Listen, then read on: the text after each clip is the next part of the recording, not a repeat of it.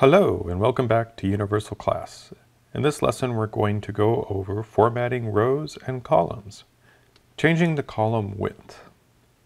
In Excel 2013, the width of a column is determined by how many characters can be displayed within a cell. The maximum width for a column is 255 characters if the default font and font size is used. The minimum width is 0. Of course, if a column width is 0, the column will be hidden.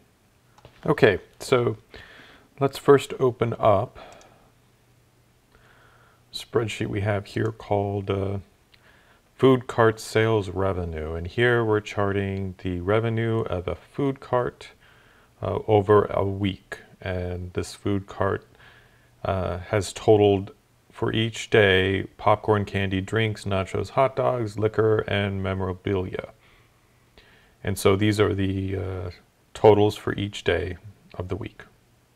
To set a column to a specific width, select the column that you want to format. So let's say we want to select the Wednesday column here. Next, go to the Cells group under the Home tab. Look for Format. So we're on the Home tab, and let's go to the Cells group. Let's click on that. And what do we have? We have something called Format. Let me just move this over here. Some of this seems to be a little bit off screen. So let me go back over here. And then from this, you can see this drop-down menu for cell size, visibility, organized sheets, and protection. But what we want is to go over to column width. So we click on column width, and this is the width that we specify for the column.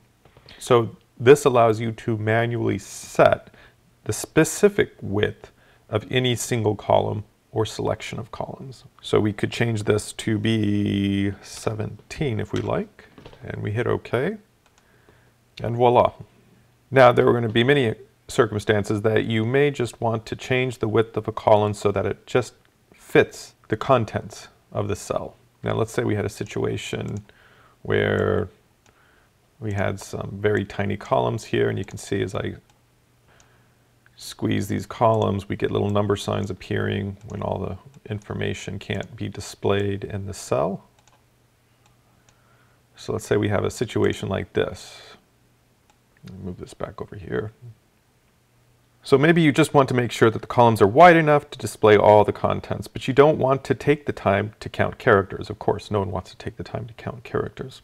Perhaps you aren't even sure how many characters there will be, but want to make sure that the column will be wide enough anyway. For that, we're going to go back to the Format drop-down menu, and this time we're going to select the AutoFit column. But it's important that before we do that, let's select all the cells, and there's a quick way to select all the cells, and that's just by clicking this corner button here, which is at the very top left and is the intersection above the 1 and above the A. So we click here, and that highlights everything in the worksheet. So this will apply what we're about to do to everything in the worksheet, which is what we want. And then we come over here to the Cells group, click down, we go to Format, and now we're going to do, because it's a column, we're going to do Auto Fit column width. And once we do that, magically every column is perfectly fitting to the contents of the cell with the greatest number of characters. Remember, this makes it a lot easier than to go to each column and try to adjust the width for each column. Or even to, if you select all these columns here like this, when you apply the width of this column, it applies it to all of them at once, which may make, like in this case, it may make some columns to be too big based on the contents. So if you really want to auto-fit it correctly, select everything, and go over to AutoFit column width. And that maximizes the screen space.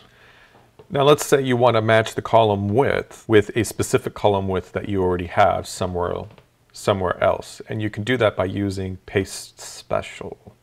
So let's say we want Sunday's column here to be the exact same width as column A for whatever reason. So to do that, we highlight column A, right click here, and we're going to go to Copy. So we've copied this column. And then we're going to go over here to column Sunday, right click on column Sunday, and we're going to select Paste special. And under the paste special dialog box, this is going to ask us what we want to paste. And in this particular case, the only thing we want to paste from column A to column H is column widths. That's it. We don't want to paste formulas, values, or anything like this, and that's why it's all unchecked. We just want to paste column widths, and we hit OK. And now column H is the same width as column A. And we can verify that by going under Cells, Format, and doing column width here, and it says it's 11.57. So let's go see if column A is 11.57. And that's 11.57.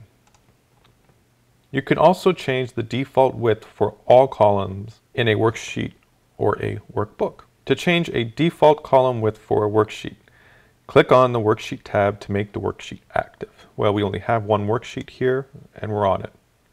And that's sheet 1. To change it for the entire workbook, if you have multiple worksheets, and we can just add a few here, and you want to change your column width for all worksheets within this workbook, we right-click on any sheet and we select all sheets.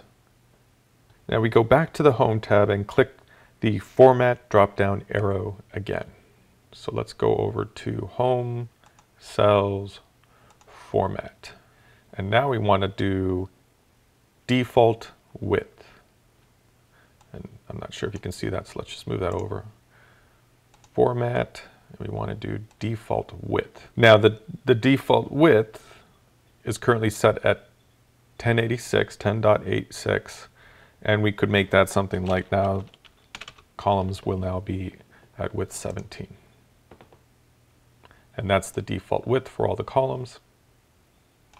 So if we go to sheet 2, everything's now at a default width of 17. Now if we don't like that, we can always undo it. So we can go and click the undo button up here, and that's done. Now just like we did this with columns, we can also do this with rows. So let's say we have some tiny rows in here, just like this. We can hardly see some of these rows. And again, we can be like, oh, but we want all of our rows to fit the data that's in them, so we can highlight all the rows. Again, we go over to Cells, we go to Format, and then we go to AutoFit Row Height. If you can see that, let me move that over. Format, and we just do AutoFit Row Height, and everything, as you can see, pops back into the visible area perfectly. You can also specifically change the row height to a specific value for either a specific row or a range of rows or all the rows. In this case, if we wanted to change all the rows, which we select there to select everything in the spreadsheet, let's say we want to change all the rows to be a much larger height. Again, we go under Cells, we go to Format, and we select, if you can see that, go over here. Cells, Format, and we go to Row Height, and we can say we want all rows not to be 15, but we want them to be 25. And we click on that, and now all of our rows are really big. Again, click the undo to undo what we did. One last thing, you can change rows and column widths and heights by using your mouse, which you've probably seen me do lots of times. Click on any column here, and then move the cursor, move the mouse until it turns into this line with 2 arrows on the sides coming out, and then you can move it out, move it in. Same with a row, highlight a row, and then just get that mouse in between 2 rows, and you can make it large like that and small like that. And always click undo if you want. There's multiple undos.